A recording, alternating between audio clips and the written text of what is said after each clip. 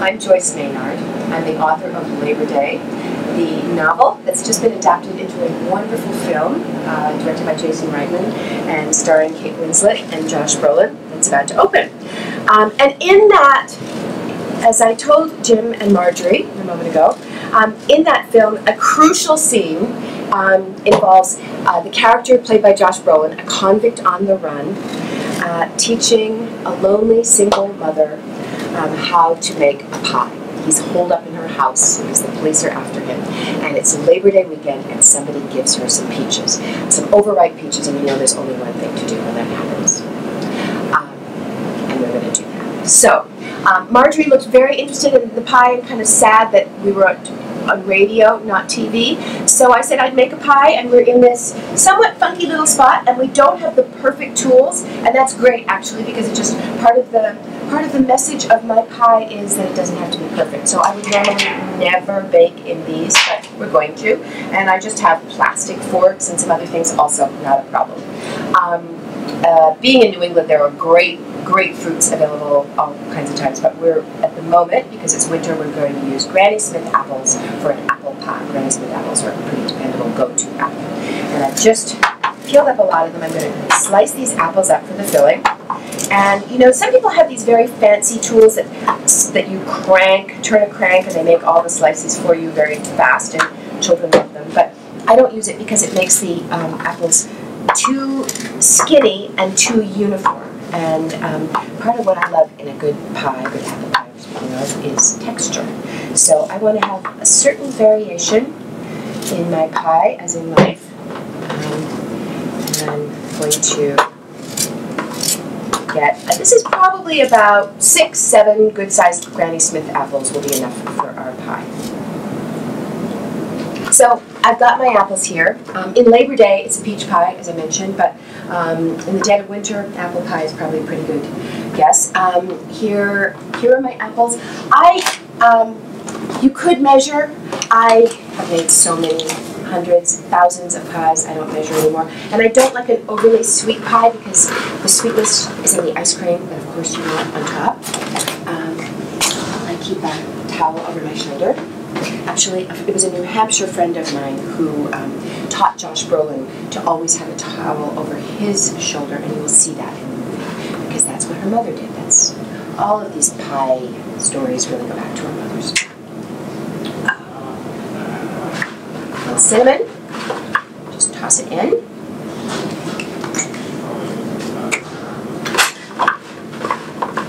The scene in Labor Day, the pie-making scene in Labor Day, takes a few liberties because it's Josh Brolin and Kate Winslet, and we want to see them just falling in love and so hot for each other. So their hands are really mushing around in the bowl. In general, if you're making a pie by yourself, you probably feel no need to mush with your own hands quite as much.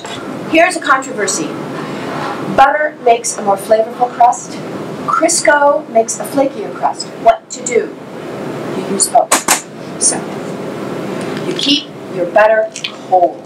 Very, very important. My butter came here a little bit lukewarm, and so we just popped it in the freezer.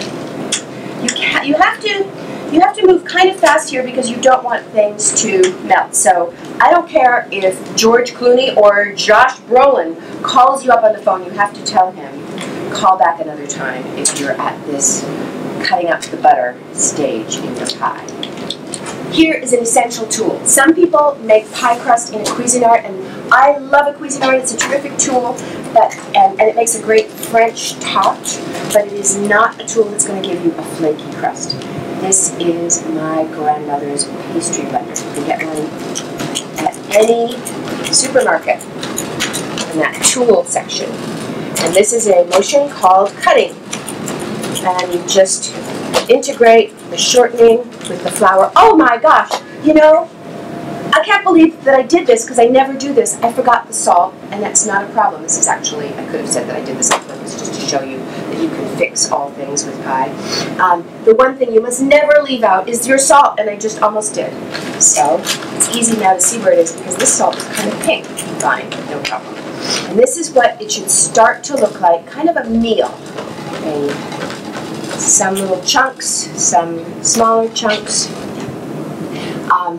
Now I'm going to add my water, and I'm going to add the least water I can get away with, because it's always possible to add more, but you cannot take it away. I put a little bit, a little splash in the center, as if it's a well, and I only want to integrate it with the flour part in the middle, because I don't want it to sit on all of this longer than it has to, and we have 2 crusts to make. And I'm not going to make a perfect ball that looks like a baseball. I'm going to have it just barely hold together, because that's going to make for the flakiest crust. Wooden rolling pin. They make all kinds of fancy, expensive rolling pins. No need. You might flour your rolling pin a little bit. And then you have this brisk motion. Now, does this look hopeful as a pie crust? Probably not, if you're thinking, this woman is crazy. But here is my absolute best tool. It's the heel of my hand. And I use it to patch.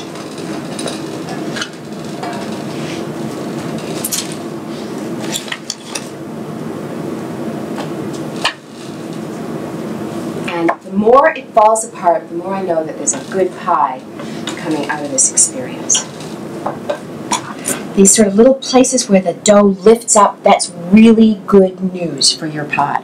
All of those places are future flakiness. It's all kind of geological in there. Okay, now we have a dilemma. How are we going to get this into our pie plate? What to do? Flip. Press down. Roll up. Some people refrigerate their dough, and frankly, because this dough, the butter was not as cold as it ideally would be, I could stick this in the fridge or the freezer for 3 minutes just to make it a little easier, but it is rolling up. And if it gets stuck on the paper, you just gently get it down in there again, and you can always patch. Here it comes, and this actually looks beautiful. This is just what I want. Oh dear, not a problem. I just take these extra little bits and I press them in.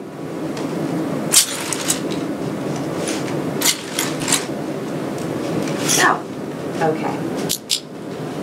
Now, here comes my essential ingredient. It's less important for an apple pie, but if I were making a berry pie, or as in Labor Day, a peach pie, there'd be this runniness of the fruit, and some people counteract that with another word I really don't like to use in a pie lesson, cornstarch. I use minute tapioca, and I sprinkle it on the bottom, and here we go. Take our filling, our apples, pile them up in a nice, generous pile. Perfect amount. Squirt a little lemon on the top. Possibly, I don't think there's ever enough butter in anything. A few little bits of butter on the top. This is a nice high pie. Now we're going to set this aside to make the top crust. One more crust to go. Once again, toss in a tiny little bit of water. You can always add more. Fork it around. Make our ball. Swirl, swirl, swirl.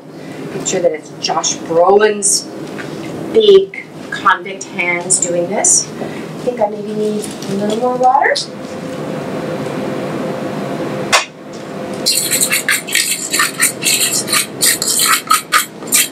Roll this out. Flour up our rolling pin. I'm liking what I'm seeing. Oh, yes. Nice, brisk, confident strokes.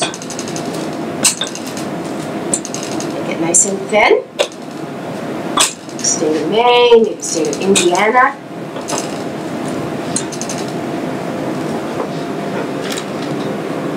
Heel of the hand. A great tool to take with you wherever you go.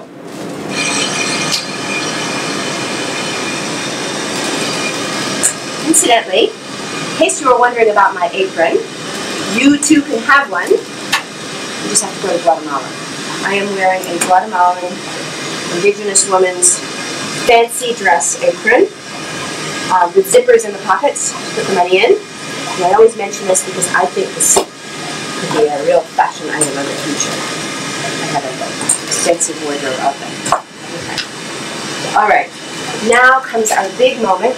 And this is kind of a big moment in the Labor Day movie because Josh Brolin has been making the pie, but he wants Kate Winslet to put the top crust on. And Kate Winslet is a very nervous woman. She's not a confident woman. And this is a moment in the pie making that requires some confidence and some faith. Can't let anything throw you. You know, an ice machine might kick on and be really noisy, but you just go for it because you do not stop when you're at this point in the pie. You've got to put the crust on. We do not hesitate in mid-flip, and this is the moment where Josh Brolin says to Kate Winslet, let's put a roof on this house, and I'm going to do it. Ta-da! Go around, edges, press it down. Now let's suppose it did break apart a little bit. No disaster. You just cracked. You've got that heel of your hand. And now I'm going to peel this paper back up.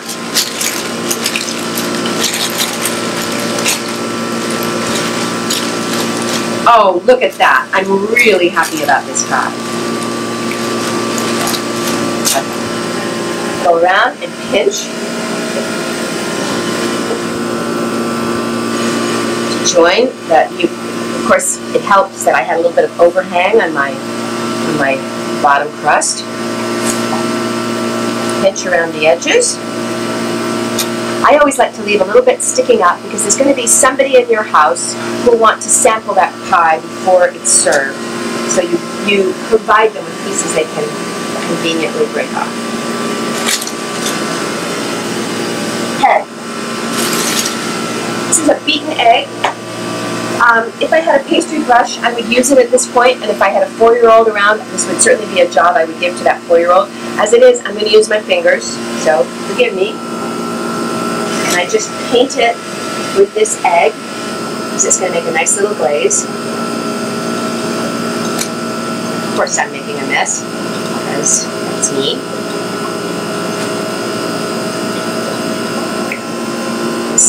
This would have been one of the many moments on the Labor Day set that the professional chef watching me in action would have had a heart attack. And I'm going to take some of my sugar, sprinkle it over the top, take my fork, poke a few holes, let the steam out.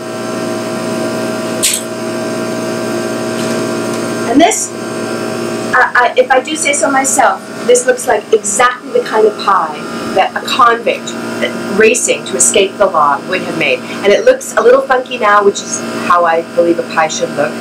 But when it bakes, and I wish I could show you how it looks when it bakes, it's going to be really golden and beautiful. 400 degrees. I always say bake it until it smells like pie, but if you really push me on it, I'd say probably about 40 minutes. But just watch for that golden brown crust and the smell of pie.